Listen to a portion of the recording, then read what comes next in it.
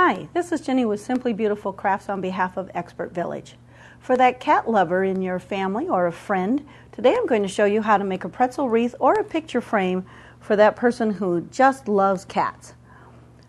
You're going to take your basic pretzel wreath that you've already shellacked or varnished or sealed, and then you're going to take ribbon, whatever kind of ribbon you can find. I happen to find this wonderful ribbon that says meow on it. You want to weave your ribbon through your wreath. You always want to start behind and cross over a joint. A good way to measure your ribbon is to go 1 1/4 or 1 1/2 around your wreath, and then you'll know about how much ribbon you'll need to weave in and out of your wreath. Weave it in and out. Remember, you're bigger and stronger than the ribbon, so if you don't like what it's doing, stop, go back and redo it. If it gets folded, unfold it. Go all the way around your pretzel wreath with your ribbon until you get to the end, which will be a joint.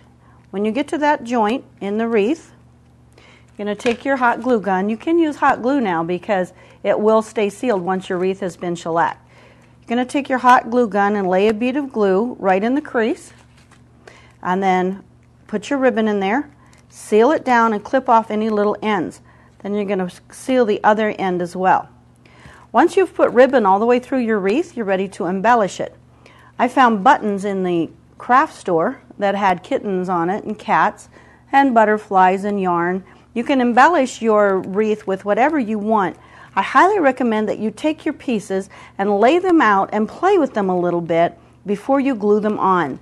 Get them exactly the way you want them to be and then glue them on.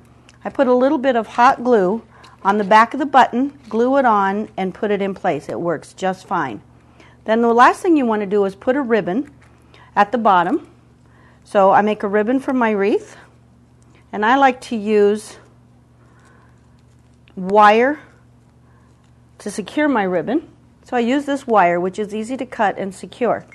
If you choose to turn your ribbon in your wreath into a picture frame, just take your picture, find something round that's bigger than the hole, center it up,